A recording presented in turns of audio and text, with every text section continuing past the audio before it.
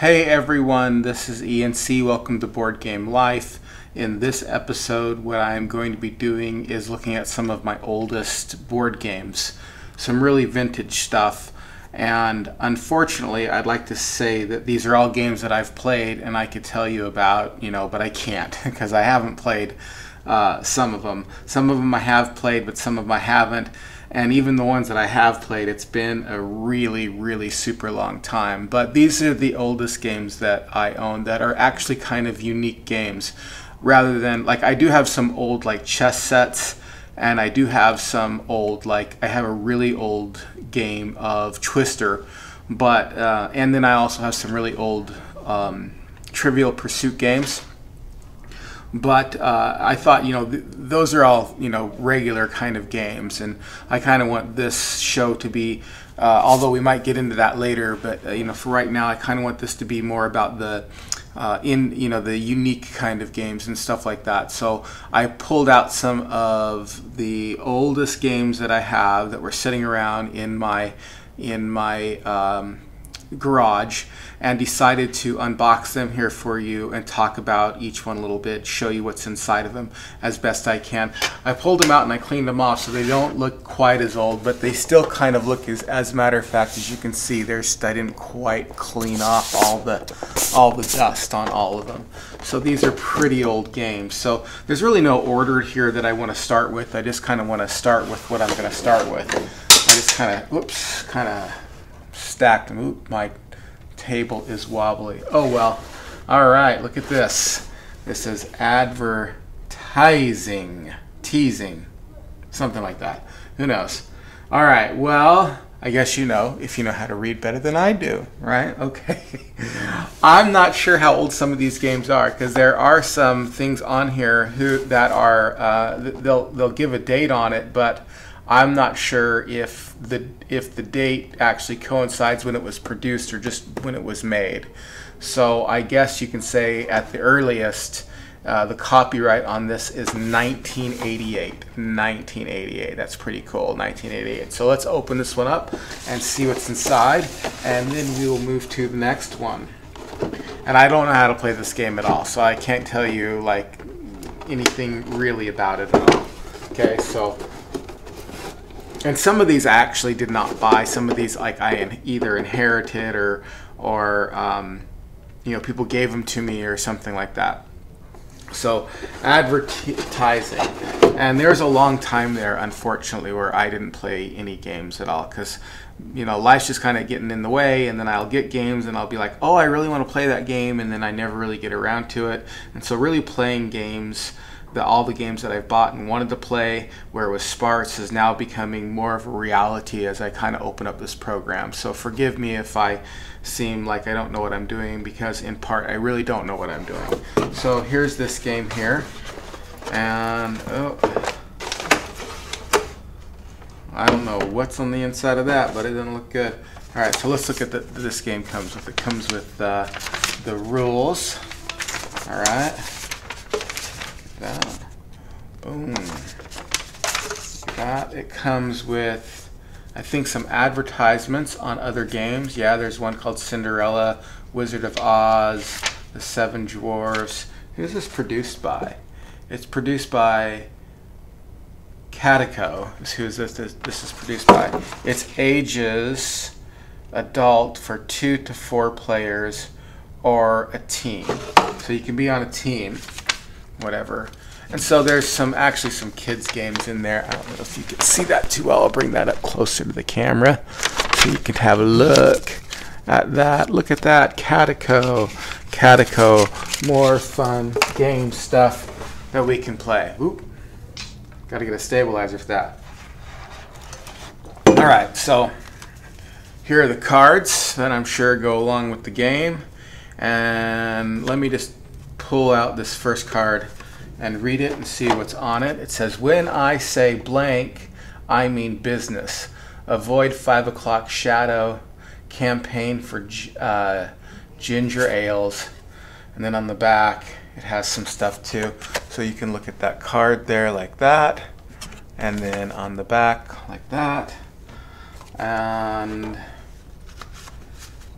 let's see if these cards, 'cause there's a second deck of cards in here. Let's see if these cards look any different or if they're just kind of more of the same. Yeah, it says blank for Saint Tropez Tan, yada yada yada, boom boom boom, yada yada yada on the back there. So it looks fun. And it comes with a timer. It comes with a timer. So some type of game that comes with a timer. And then the board of this game is actually the inside here. So that's the board game. That's the board part of the game that you can see here. All right, 1988. I'm not sure if that's the oldest one or not. Okay, so I have no idea. So I'll put all these back away, and we will hopefully be playing this in the near future on one of our game nights. Okay, let's see here, the next one. Now this is a game I have played, Scruples. Scruples, as you can see here. Now you're probably going to know what Scruples is about. It, yes, no, depends. Let's see, what, 1986. So I'm not sure if I got this game in 1986. I would have been quite young. So I know that I've played this game. So this, I believe this is a game that I did not buy, but I played. So I know I played the game, but it was in 1986, so I doubt that I was the one who picked it up, because in 1986 I would have been like 13 or something like that. So I doubt that I played this game, but I doubt that I bought this game.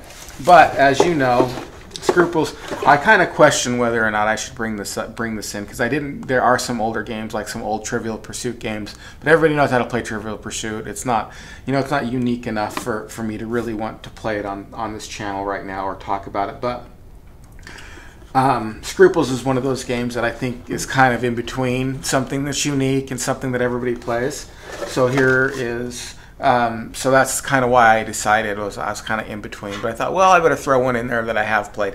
But yeah, pretty old game, 1986. And let's see what's on the inside. No, the inside is a mess. Now, obviously, this is one of those games that has been played before, because as you can see, now everything's not in a nice, tight package. It's been played, opened, and shifted around. So here is that, and you know how it kind of works. They ask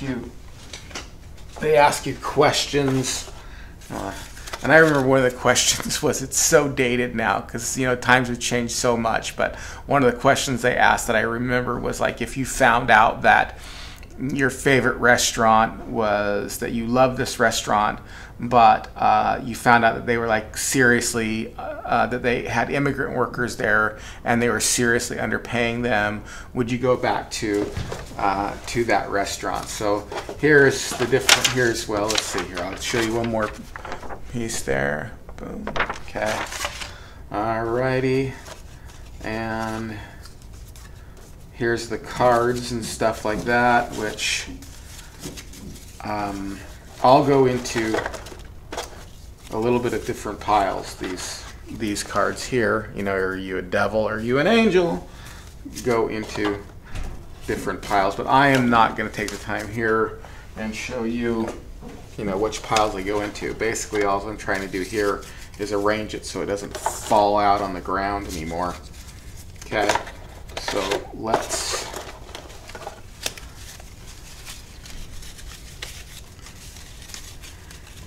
And this one was produced by Milton Bradley, as you know. I have no idea what that is. That's an old rubber band, all crusty. Boom. Okay. So, whoa. I should take this out and put this in the blooper reel, right? I don't have blooper reels. You would check. Well, I was gonna say check it out. There's rubber band wrapped around, but it just snapped. All right. So that's that. Right? Easy enough. Scruples, Milton Bradley. You've probably played it. This is a fun game here. Okay, this is called What's It? A game. This is another game by Milton Bradley. I don't know if you've played it or not. Let's see. It's an adult ages 12 and up for 3 or more players, and it is 1987. And let's see if these actually have like time to play the game on. I think that before that industry became huge and kind of became a subculture, that they really didn't have the play time on it, as most games do now. Like whether it takes an hour, half hour, or whatever. I'm not seeing any play time on any of these. So this must have come out before. Let me look at the advertising one, because it doesn't say. It doesn't say play time, like how long it takes to play. Okay. So, oh well. All right. What's it? I'm not going to go over every aspect of the game, but basically it gives you these little cards, and you try to figure out like what they mean, basically. You'll see. Uh-oh, I got it upside down. I'm all, I'm talking. What's it? There we go. What's it? Oldest game I own. All right, there's the board for What's It. Oh, let me just make sure you can see that there. Your players go across the board. Here is the rules of the game. There's that. It has a timer in it because you can't take forever to figure it out. And it is kind of one of those games where you got to kind of figure out. And then they've got stuff for other things. Well, look at that. I've got an advertisement for What's It on here, and I've also got an advertisement for Scruples. Cool. All right. Here are the pieces. Your player pieces, like that. Okay. There's another one there. Those are your player pieces. And here are your cards. And the cards kind of give you clues, and you try to figure it out. This is one of those games that you can, like, I don't know, there's sites now and, web pages and Facebook pages that kind of do this already. But basically, you just look at the cards and you try to figure out, what they mean. So, all right, too complex for me on that first draw there. Let's see. Look at that card right there. Glory. It's glory spelled backwards, though. And the answer is reflected glory. Whoa. So you try to, so it gives you these little things and you try to figure out. So whether, how well you figure it out, it says a bad spell of weather. So see, weather is not spelled properly, and then you figure out kind of the phraseology, a bad spell of weather. And depending upon how well you do, depends upon how well you're able to go across the board and win the game and show your intellectual superiority to all your friends. Okay, so that's What's It. All right, now the next game I know that I haven't played. I have not played this game. I'm going to guess that this is a game that I picked up somewhere, and as I've talked before on the channel, my wife hates board games. Real sad, I know. Getting a divorce over it. No, I'm just kidding. She's really into other things, and I've tried to get games that I think that she would like, but she just doesn't really ever take the time to do this. And this is Therapy. Therapy, the game. Right? In case it wasn't tough enough in real life, you have Therapy, the game. It's playing on your psychological fears. Now, how old this game is, I don't think I bought this. If I bought it secondhand, or it was given to me. It says for 3 to 6 players or teams, ages teen to adults. There is no time on this game, and I am seeing Pressman is the name of the game company. but I am not seeing, oh wait a sec, copyright 1986. So this is before I was married and before this is either one of the games somebody gave me or I picked up somewhere along the way, but it was probably a game that I more than likely picked up so that I could get my wife interested, like the CSI game that I told you about last time. But cool. Therapy. Therapy. So let's just open it up. I've never played it, so I have no idea what's inside. I might have looked inside at one time, but I don't remember at all. So here's Therapy. There are the rules. The rules. Okay, let's look at the board. Let's look at the board. Ooh. Hope that wasn't a spider. All right. Wow. This is crazy. This is a big board. A big board. A big board. Whoa. Look at that board.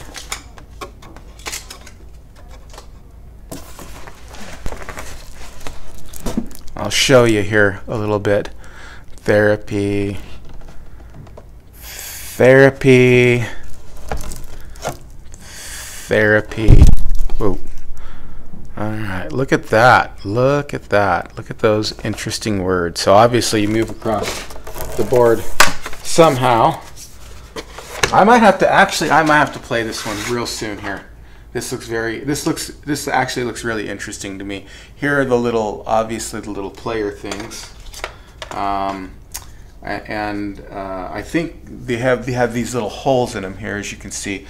And I think the whole reason they have these holes in it is so that you can, I don't know, maybe put these in them. That's kind of what I'm gathering from just looking at the box. And back of the box, it has a die in here as well. So these little things like this, let's make sure you can see them, are obviously to put this here. So maybe this is your therapy. I'm just imagining this. I have no idea. This is your therapy couch, and these are your patients you put on your couch, and maybe how many problems you solve. That's kind of what takes it up. All right, all right. So and it has these cards, and one of them says childhood, and one of them says seniority, and one of them says infancy, and one of them says cosmos, and then a therapy card, and then a childhood and adulthood. Let me just look at one of these cards to kind of see what it is. One of them actually says therapy. Oh, and adolescence. See, look how old that rubber band is. It's just flaking off. That's how old this game is. Oh, there's a second die. So obviously two die. Ooh, adolescence. Adolescence. Let's just look at one of the cards here. Adolescence. See that? And it says, if your teenage son was taking regular drinks of the following, which one would make him a candidate for drug abuse? Ginger ale, bromo seltzer, milk of magnesia. And the answer is bromo seltzer. Bromide intoxication can be so dangerous that some physicians maintain it should be dispensed by prescription only. All right, so I don't know how that, I'm sure that all these cards kind of do the same thing. And then, oh, look at that, a crisis card. A crisis card. How's midnight? Your daughter's first date knocks at the front door. Go directly to psychosis. I think I might have to play this one soon. This looks like a lot of fun. And here's the one that says therapist on it. It says therapist. So tell me blank, given the choice, would you rather read a terrific true story or a terrific fictional one? All right, well, enough of that. Very interesting. The board looks very interesting to me as well. So that might have to be one of my filmed game nights. All right. Last one. All right. It's so funny. This last one, I almost didn't bring this one because it's a really cool game, but it's all over the place. Like it's a mess. It's a mess, and I'll show you why in a second. But it's a trivia game, and it's different than just regular trivia. Okay, so you have to understand I have a little bit of a rock and roll streak to me.